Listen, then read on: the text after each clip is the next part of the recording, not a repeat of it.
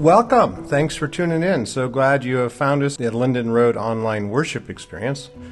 And if this is your first time, we want to give a special welcome to you and say thanks for checking us out. And you could do us a favor by clicking on the digital connection card up above or leaving a comment in the chat, or if you'd scroll down and in the YouTube description, you can click on the link there. And we'd love to know who you are, and if there's a prayer request you might have or a question you might have you'd like to have answered. And we are grateful that you're here, and we certainly hope it's not your last time. And if this is your spiritual home, we say welcome to you also, and are grateful too that you are with us today. And would invite you to use the same connection, the digital connection card link up above, or leave a comment in the chat, or scroll down into the description on YouTube and just let us know what we might need to know, a prayer request or a question that you might have. But together we're grateful as we come together to worship here through our online worship community, and so grateful that you are here. We are wanting to share a couple things from this past week. We were able to serve a community meal and had the beautiful opportunity to actually run out of food. We don't like to do that, but that meant that we met the needs of our neighbors, and I think we fed 70 people. And yeah, check out this video.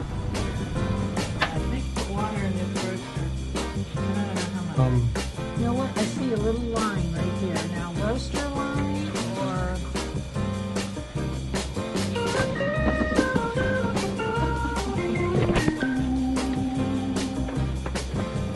macaroni salad and chips. Just water.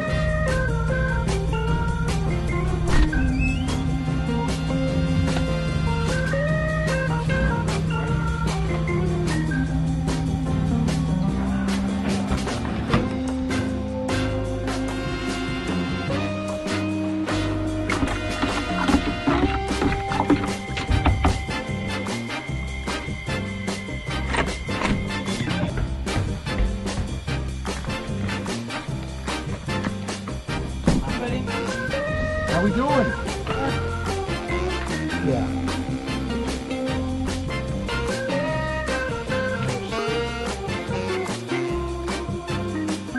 Good work.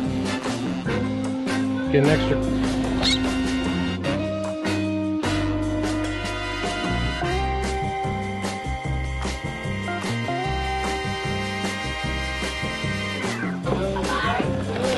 How we doing?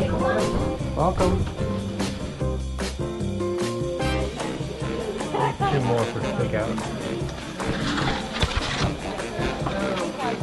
Italian line here. Okay, I got two more than one. Okay. Here. I got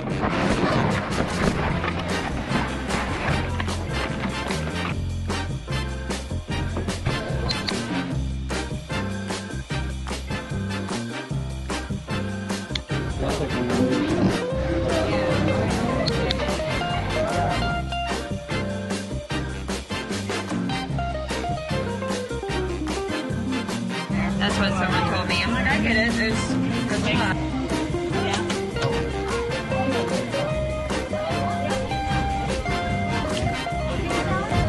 How are you? I know, you see how You're fine. Again, I'm grateful for our team, Lynn Feldman, and for Carolyn Fowler and the others that have leaned into helping to serve, to love our neighbors well. And we're grateful we can serve in that way. And then we also want to remind you that coming up this week is another movie night. This week, the movie is all about Home Sweet Home. It's a story of a barista in a coffee shop who's bored with her social butterfly lifestyle, and she's looking for a relationship. And so she runs into a young man in the coffee shop and turns on the charm, but he doesn't really respond in the way she'd like. But this week we're actually, in our message, we're going to talk about relationships. So this will be a good wrap-up to our conversation here today. But check out the trailer. Hi, everyone. I'm here to share my story. I've only known superficial relationships. How was your date last night? It was good, I guess. When you meet the one, there'll be no I guess about it. A few weeks ago, I met a guy. Hi, I'm Victoria. Hey. So, you see anything you like? Oh, peanut butter mocha looks great.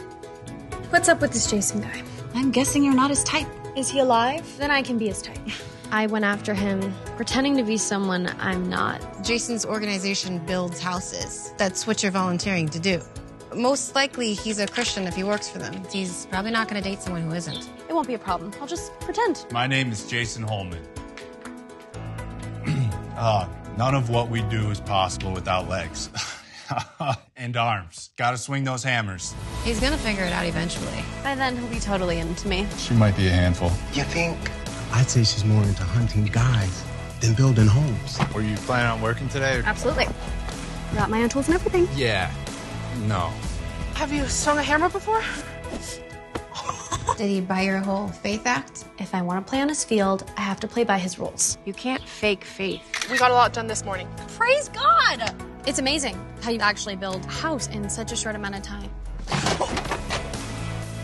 While I was pretending to know what I was doing, I actually started serving. I'd like you to meet the new homeowners.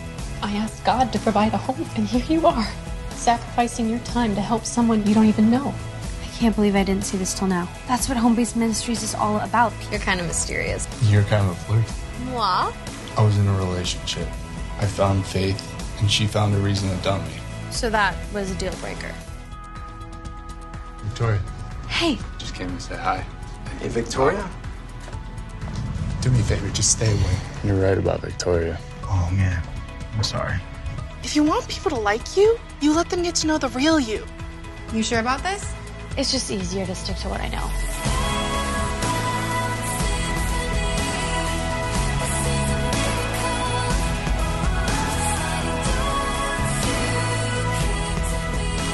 I don't want to be the old me.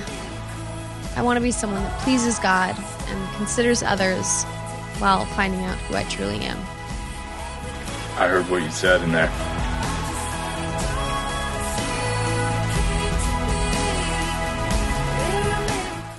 Again, this is our partnership with Catalyst Resources, and it's a free opportunity. And man, I'd love to know. You could leave a comment in the chat, or you could respond with a connection card to let us know if you've watched one of the movies, just if you've been blessed by it. And we're grateful that they've made it available to us to share with you. And so the link is on our webpage. You simply go to lindenroad.church/movie night. It will be there each week. It's available 7 p.m. on Fridays and 7 p.m. on Sundays. And I hope you'll be blessed by it. So again, pop your popcorn, and I hope you'll tune in tonight at 7 p.m. And as we come to worship this week, we come as people who need to be reminded of the relationship that we have with our Heavenly Father. And so let's use some music to encourage us in that, and then we'll lean into week 4 of our series called Better.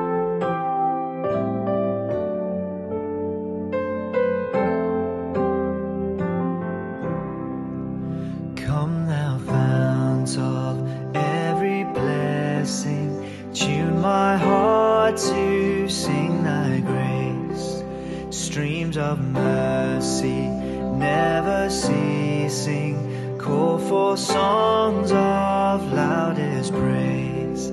Teach me some melodious sonnet sung by flaming tongues above. Praise thy mountain fixed upon it, mount of thy redeeming love.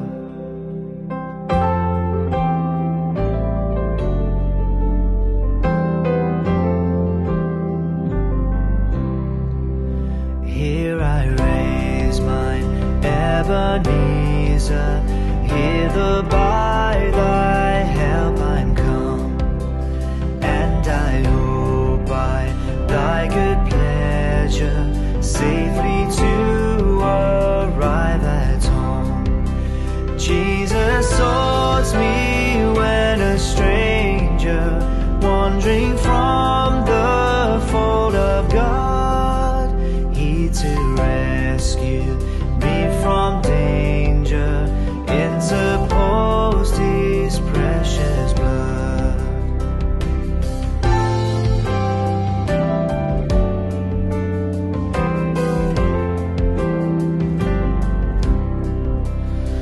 To grace, how great a debtor to be.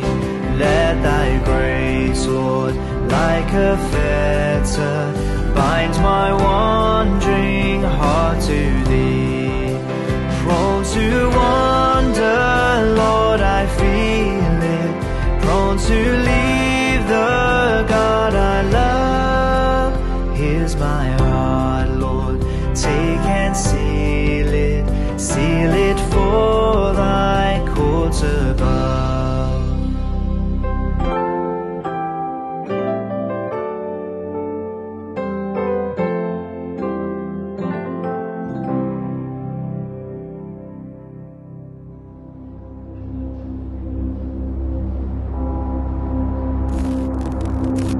I believe in God the Father Almighty, creator of heaven and earth. I believe in Jesus Christ, God's only Son, our Lord, who was conceived by the Holy Spirit, born of the Virgin Mary. He suffered under Pontius Pilate, was crucified, died, and was buried. He descended to the dead. On the third day he rose again. He ascended into heaven. He is seated at the right hand of the Father, and he will come to judge the living and the dead. I believe in the Holy Spirit, the Holy Catholic Church, the communion of saints, the forgiveness of sins, the resurrection of the body, and the life everlasting. Amen.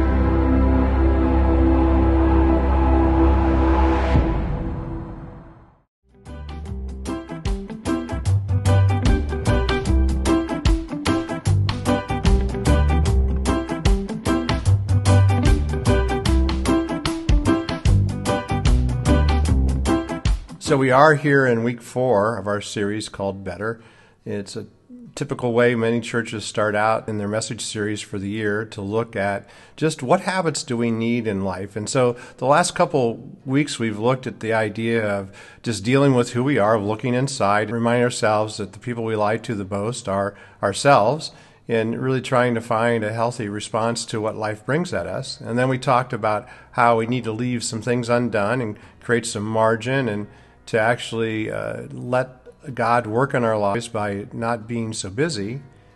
And then last week we looked at the idea that we need to be filled up and the idea of pausing in our day-to-day and connecting with our Heavenly Father, to connect through a Bible plan or through our time of prayer and worship through music. But together it's the idea of really finding our place in God's kingdom together.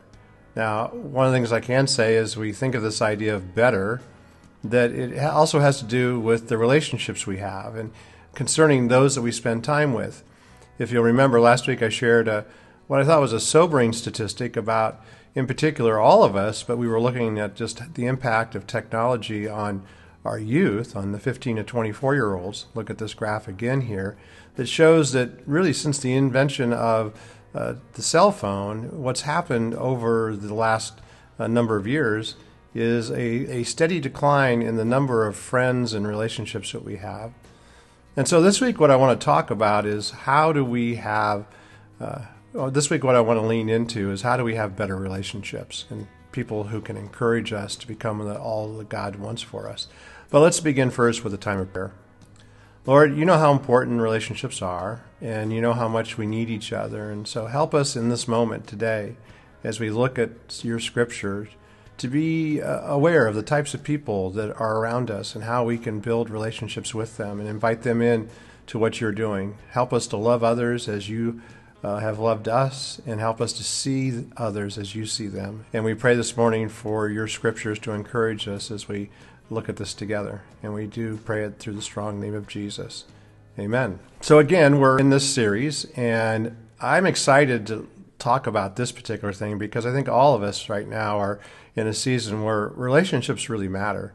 And I'm convinced that our greatest opportunity for spiritual growth doesn't happen when we're by ourselves. In fact, it happens when we're in relationship with one another, not just in the building or here online, but also other opportunities to build community with each other and to be accountable to each other, to see what God's doing.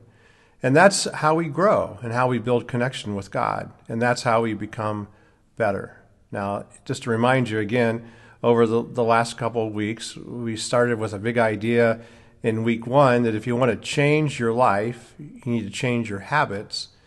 But if you want to change your habits, you need to let God change your heart. And so we really begin there, realizing that we can't do it without him. And then in last week's message, the idea was creating margin in your day-to-day walk where you can find reconnection with him. Remember, I used the analogy of the water glass, how we pour our lives out into the people around us, but then we need to stop and let our lives be filled back up by our Heavenly Father teaching us and loving us and encouraging us. And I want to say, too, that this idea of better, that I am just convinced that living a life with Jesus is the best way to understand life. It's the best way to live. And when we walk in a relationship with him, with others, our lives are indeed better. And so as we've looked at these last 3 weeks, at the impact God can have in our lives, we're going to begin this new year, and it's all about really priorities, right? We talked last week about how you have time for what you make time for. And so really the idea we want to begin is that when we put God first, the rest of our lives will fall into order. And yet, if we get it backwards, the most important things in our lives will suffer.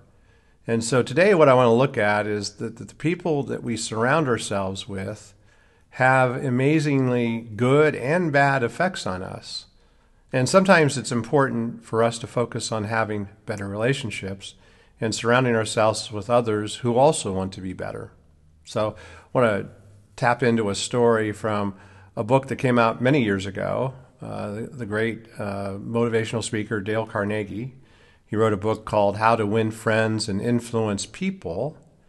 And in that book, there's a lot of wisdom. And he gives some very basic and effective advice for how we can develop meaningful relationships. So here's 5 points. First, become genuinely interested in other people. People don't care how much you know until they know how much you care. Number 2, smile. If you want to draw others to you, light up your face with a smile. Number 3, remember names.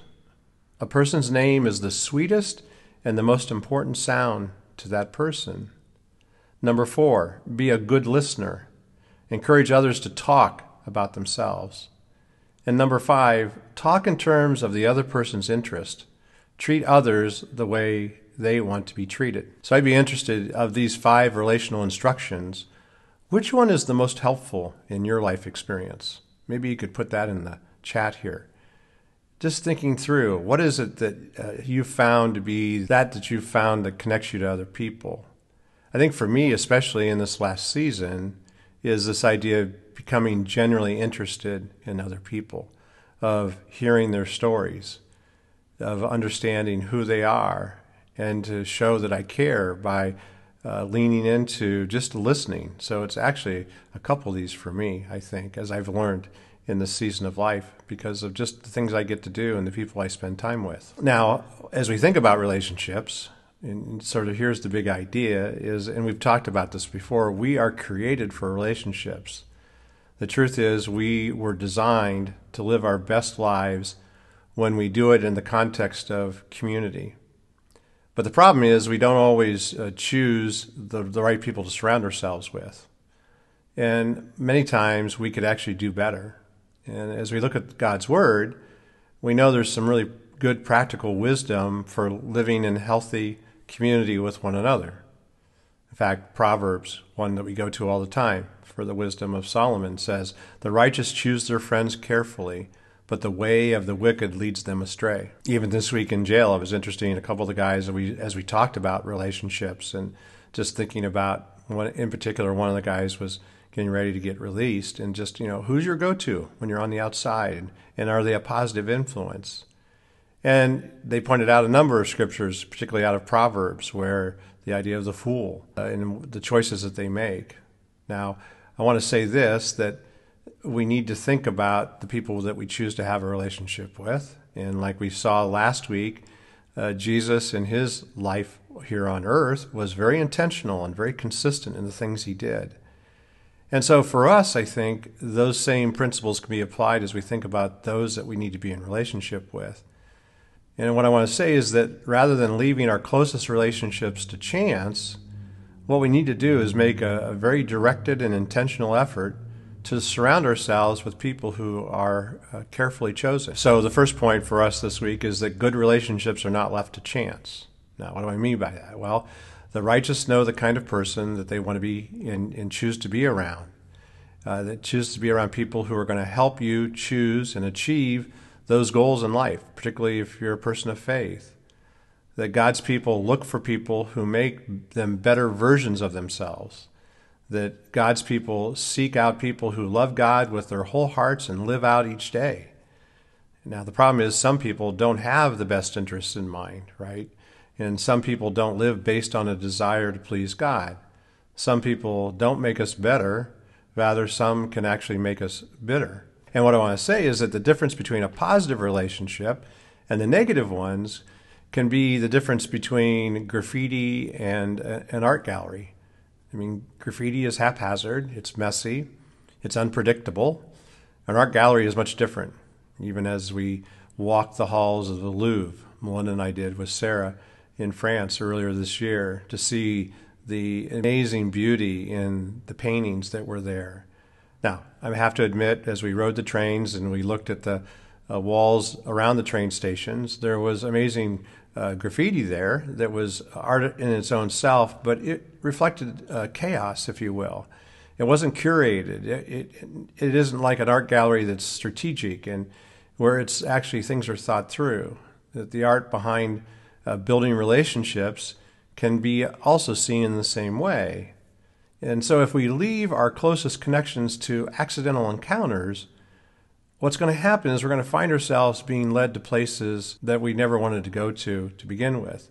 And we end up becoming people we never intended to be. Now, and when we think about relationships, right, when we look at the model that Jesus has for us, we see how he had a way to develop better relationships.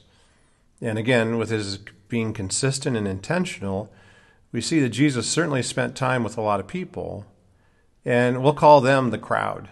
And although he did spend time there, that isn't where his main focus was. And instead, he invested in the disciples, and he did most of his life with them.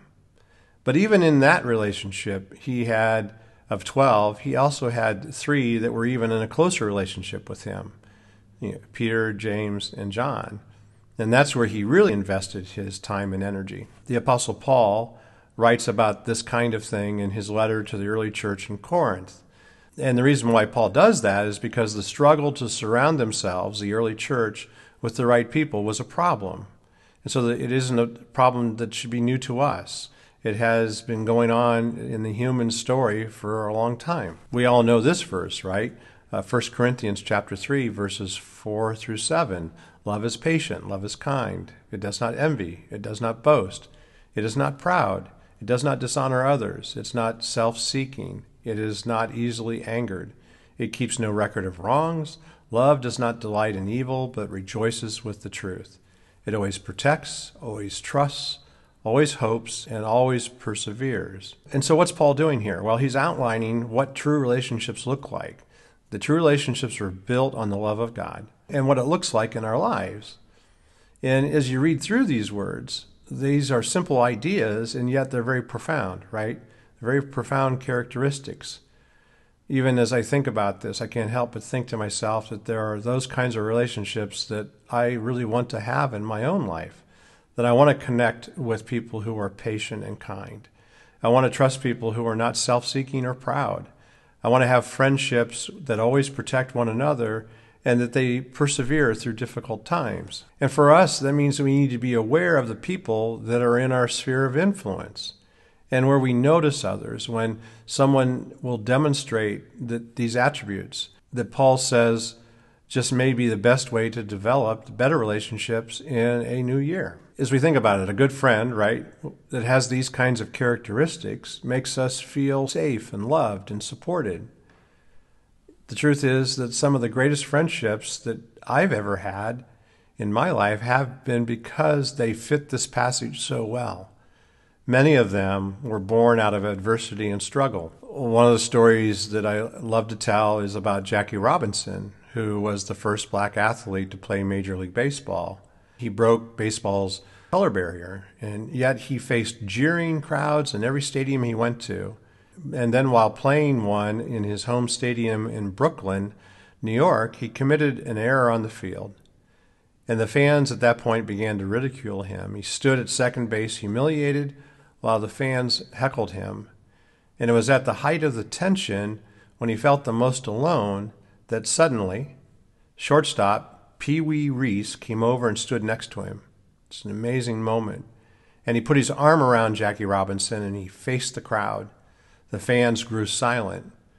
Jackie Robinson later said that arm around his shoulders saved his career. Now, as we think about it, some of us need to have someone like Pee Wee Reese in our life. Someone who's willing to come and stand next to us when no one else will. Someone who will face down the jeering crowds so we don't have to do it alone. My question is, do you have someone like that? Do you have someone who lives out this idea of patience and kindness and humility, who lives out love and truth and joy that Paul talks about in 1 Corinthians? Again, I want to encourage you in this new year, in this new month even, that you need to find someone that can do that. Because when life gets difficult, when life throws us a curveball, when difficult circumstances come at us, like whether it's losing a job or maybe having struggles in your marriage, addiction or sinful temptation, you don't have to go it alone. And so as important as it is for us to be on the lookout for godly friendships, there's also an important aspect of better relationship that often goes overlooked. And that's this. Our third point today is, what kind of a friend am I? The truth is that in order for us to have better relationships, we also have to be someone that might be able to develop a relationship with, that we need to be better, that we must live with a sober self-assessment and be able to answer honestly if we're going to be the kind of people that God wants us to be. If you were to be honest, let me ask you this: what kind of a friend are you? Are you trustworthy? Are you kind? Are you forgiving? Do you have others' best interests in mind? It's interesting that Paul writes about this need for an others-focused life in the book of Romans. In Romans chapter 12, verse 10, Paul says, "Be devoted to one another in love. Honor one another above yourselves." Now, what Paul's doing here in this amazing book that he wrote is giving us instruction individually on how to live in meaningful relationships with one another. And rather than just expect that everyone else would cater to my needs and desires, I make a conscious effort to be devoted to others through this idea of love. Now, this word for love that Paul uses in particular here is the word Philadelphia, right? We know that word. It's the city of brotherly love, right? It's this idea that Paul wants us to be invited into a love for one another as brothers and sisters in Christ. There is a deep connection that's made as a part of God's family because of that. And then he says that we need to honor one another above ourselves. And that's the focal point of this passage. Without putting other people first and honoring them by the way that we treat them, there is no hope, he wants us to know, of building better relationships that are not somehow one-sided. Now, a number of years ago in a devotional magazine called Daily Walk, they wrote a story that I think is timeless, that even though it's dated, I think it can be helpful in the moment right now. The title of the article was "How to Be Miserable." And it says this: think about yourself, talk about yourself, use I as often as possible, mirror yourself continually in the opinion of others, listen greedily to what people say about you, expect to be appreciated, be suspicious, be jealous and envious, be sensitive to slights, never forgive a criticism, trust nobody but yourself, insist on consideration and respect, demand agreement with your own views on everything, and then sulk if people are not grateful to you for favors shown them, and never forget a service that you have rendered. Shirk your duties if you can. Do as little as possible for others. Wow, that's maybe a dated list that was actually from a publication in 1993, but I think it's very true about our lives today. Because what we can do is take the exact opposite route and be a person who is focused on others in their life. In fact, maybe we can say that you need to be the type of friend that you want to have. So as we land the plane today, as we talk about the idea of having a better life by having better relationships, once again, I want us to look at Jesus as our best example for what better relationships look like. He was the standard for living a life of humility and service. And it was through his life, his death, and his resurrection that he demonstrated for us how to love others well. So as we lean into a new month, part of this new year, I want to encourage us to make a commitment to surround ourselves with people who will push us closer to Jesus. I pray that we can pay close attention to the kind of fruit that our closest friends demonstrate, and then, without too much judgment on ourselves, pay even closer attention to our own fruit to make sure that we're the kind of person who could encourage and support people who we enter into a friendship with and that we can be better with. Now, I think it's also helpful that we take a step back and reevaluate, and perhaps better relationships are exactly what you need. And so let's pray. God, we are grateful for the life that you give us, and we pray that we can be people of 1 Corinthians 13. May we demonstrate that not because of our own striving, as we've talked about these last couple of weeks, but because of pausing and connecting with you and allowing your Holy Spirit to work in our lives in fresh and new ways. We just pray your presence now into the week ahead, that we can be people who can be better at doing life. And we just thank you for that promise and opportunity through Jesus. It's in his name we pray. Amen. Let's continue our time of worship through music.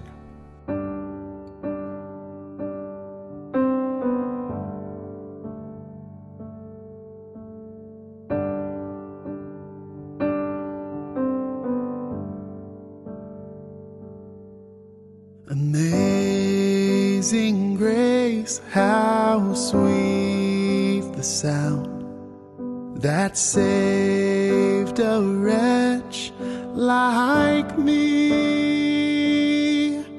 I once was lost, but now I'm found. Was blind, but now I see. 'Twas grace that taught my heart to fear. In grace, my fears relieved. How precious did that grace appear, the hour I first believed. My chains are gone, I've been set free. My God, my Savior is ransomed me. And like a flood, his mercy reigns. Unending love, amazing grace.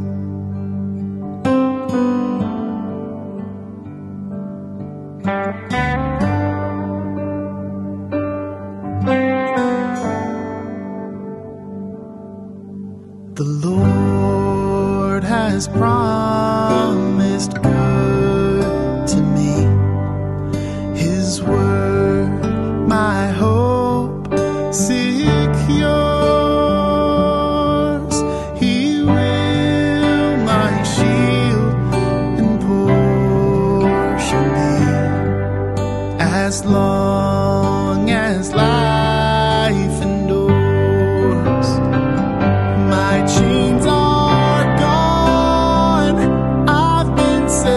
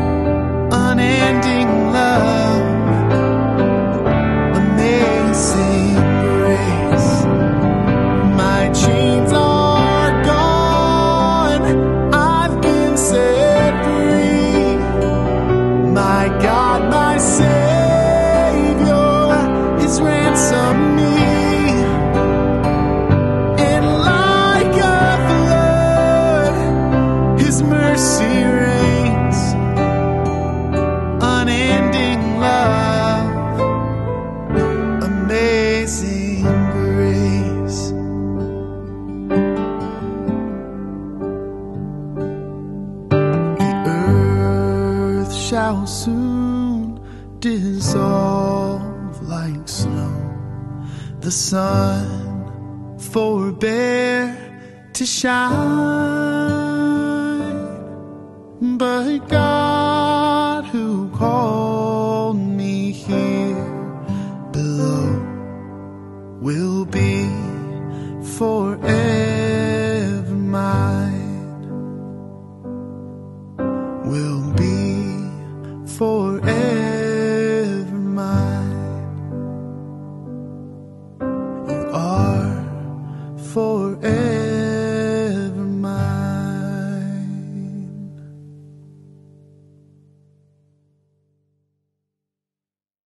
Again, thanks for being with us this week. I want to encourage you to check out Movie Night tonight with Home Sweet Home. Hope you'll enjoy it. And we also want to encourage you that in the week ahead, that you've been blessed to be a blessing. So go forth and serve Christ in His name. Amen. Have a great week.